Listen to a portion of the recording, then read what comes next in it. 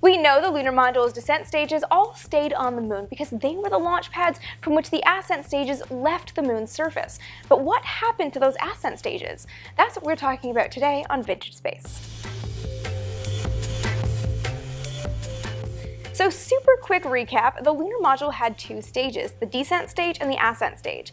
The descent stage was the one with the large engine that the astronauts used to actually land on the moon's surface. But the descent stage was never designed to actually leave the moon. It was the launch pad from which the smaller ascent stage would actually launch from and lift up from the moon's surface. It was only this part of the lunar module that met the command module waiting for it in orbit.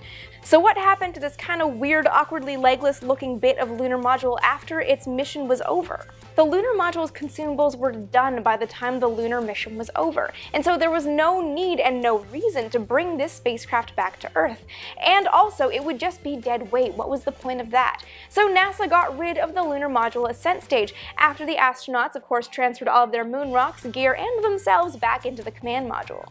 But the ascent stage's missions weren't entirely finished when they were jettisoned from the command module before it left the moon's orbit to go back to Earth. Apollo 10 was the first mission to take a lunar module to the moon. Commander Tom Stafford and lunar module pilot Gene Cernan took the spacecraft within 60 miles of the moon's surface and then rendezvoused with the command module in orbit. It was basically a dress rehearsal for a lunar landing, but without the actual landing bit. Once the whole crew was reunited and back in the command module, they jettisoned the lunar module's ascent stage into a solar orbit before they left the moon and returned to Earth.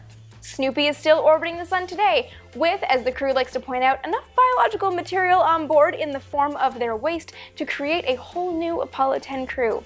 Kinda gross. On later Apollo missions, the lunar module's ascent stage played a far more important role. It became pivotal as part of these seismic experiments done on the moon's surface. Science was obviously a huge part of the Apollo program, and every mission that landed on the surface brought with it a host of science experiments. Apollos 12 through 17 brought with them an ALSEP, the Apollo Lunar Surface Experiment Package. Apollo 11 brought an early version called the Early Apollo Surface Experiment Package.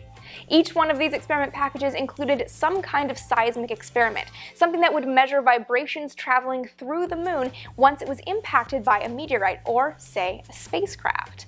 The idea was that measuring the vibrations going through the moon after an impact would tell scientists a lot about what the moon was made of and what its interior structure was. Now, the ALSEPs weren't designed to work forever. There isn't an outlet on the moon where you can just plug it in and have it go for months or years. Each ALSEP was powered by an RTG, a radioisotope thermoelectric generator, the same kind of power source that is powering the Mars Curiosity rover today. To make sure that during the ALSEP's active lifetime there was an impact that could be measured, NASA smashed not only the lunar module ascent stages, but the spent S-4B stages, the stage that actually punted the Apollo spacecraft on its way to the moon, on the moon's surface at precise locations to measure the vibrations going through the moon to understand its composition. So where are they now? Well, all of those Apollo lunar module ascent stages are in pieces on the moon, with the exception of Apollo 13's. Of course, that one was brought back to Earth and burned up in the atmosphere. And, like I said, Apollo 10's is in solar orbit. There is, of course, loads more to this story. If you would like to know more about the ALSEP packages, and specifically about the seismic activity monitors and what NASA learned after smashing multi-million-dollar spacecraft into the moon's surface, check out the latest post on my blog, Vintage Space, over at Popular Science. I've got the link for that in the description below.